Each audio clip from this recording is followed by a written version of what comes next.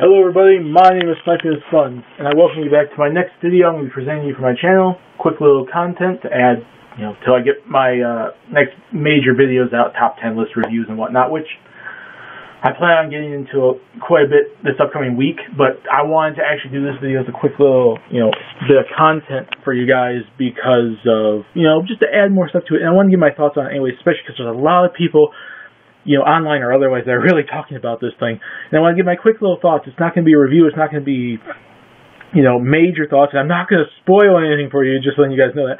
But I want to give my thoughts on the new Batman versus Superman Dawn of Justice movie. I went to see it yesterday with my cousins, Vito and Patrick, Two Cousins Gaming, TNT Gamers.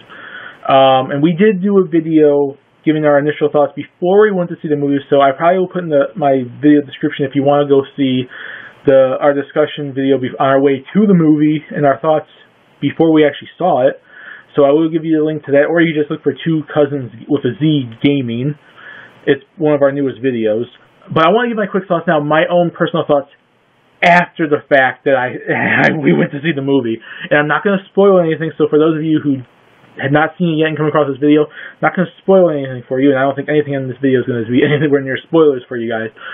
But I wanted to basically just do this so I can get off my chest before I do a major probably thoughts video with Vito later on, because we plan on doing something probably later on this week, or next week I should say, of our thoughts together, because that's when we were planning on doing that. But I want to give my thoughts.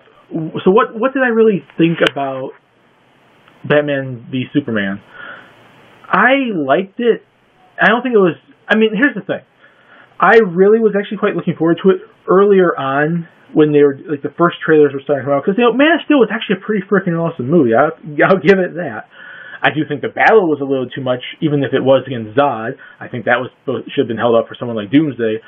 But I think it was a good initial start to a new universe for Superman in the DC Cinematic Universe and stuff like that. I thought it was a pretty awesome movie.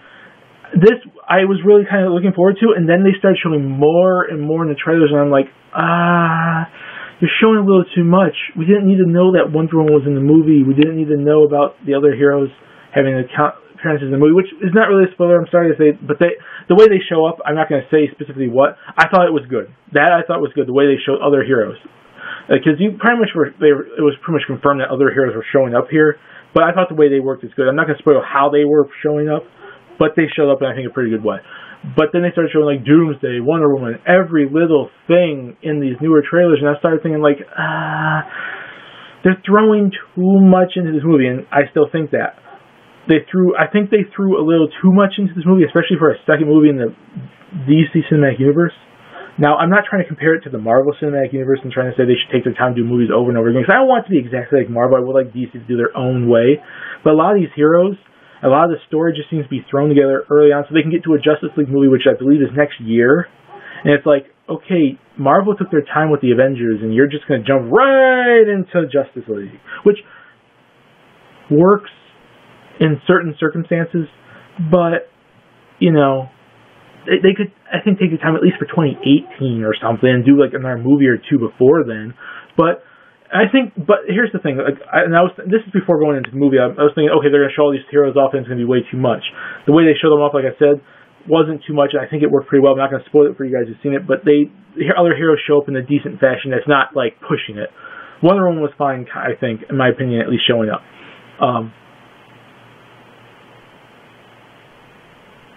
But, basically, I think, here's the thing. I thought they put a little too much into it, and they're trying to jump the gun on a lot of things too much and not really trying to build up, I think, as much. But I thought the action scenes were pretty good. I thought the battle between Batman and Superman was pretty good. I thought the final battle was pretty good. A lot of the early story was actually quite good. And I think, I'm not saying it's a horrible movie. It's actually pretty good. I would agree with Vito, and he said this too. He thought Man of Steel was better. And I would have to say that too. Man of Steel was better because I think it was a little more planned out. But I'm not going to say Batman v Superman's horrible. There's a lot of people that give 31% on Rotten Tomatoes and stuff like that. I'm not going to say horrible. I've seen much worse when it comes to superhero movies. And it was not bad. It just was not great. It was good. And I went into it with a little bit lower expectations, and I think I came out liking it a little bit more than I originally thought I would have. but it's not that same level of excitement I had when they first started showing off trailers for it.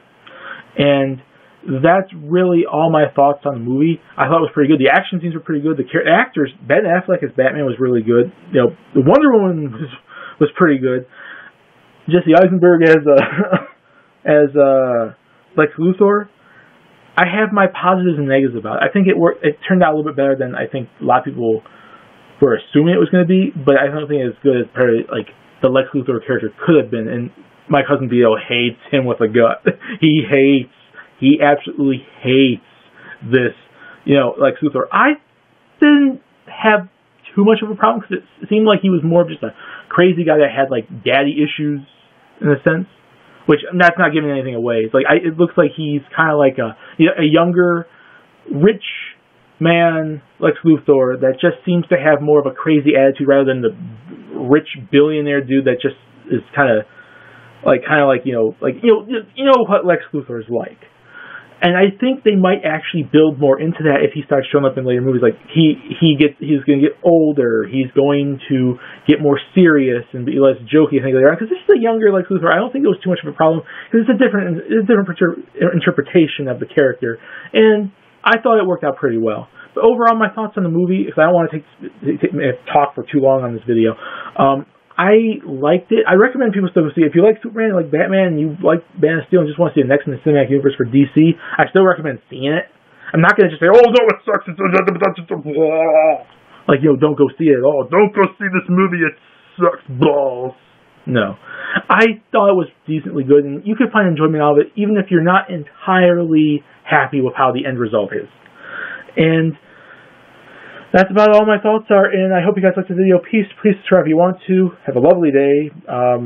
Stay tuned for more videos from my channel, and stay tuned for Two Cousins Gaming and our talk fully together on this topic. See you all later. Bye.